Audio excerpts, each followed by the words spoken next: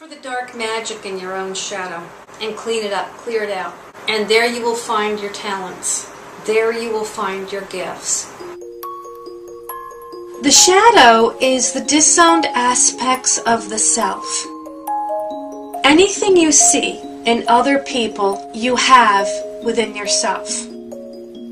By law of quantum physics, if it's out there, it's someplace in here. It wouldn't be in our realities.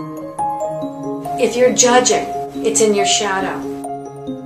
But there may be some aspect of you that snuffs out the light somewhere in the world.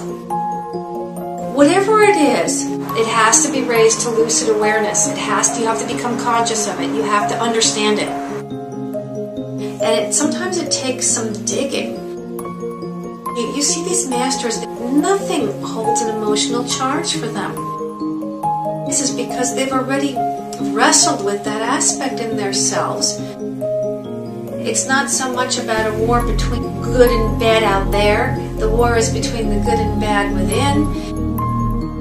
And you integrate it, and none of it is good and none of it is bad. It's about getting out of denial and about owning and reconciling it and moving on. And as I correct myself, it creates an energy of correction, and that will create a quantum wave. Do that perpetually.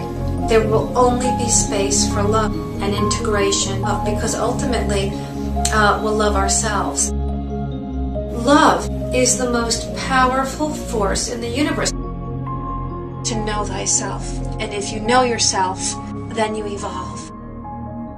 And if you want change, be the change. Be the change.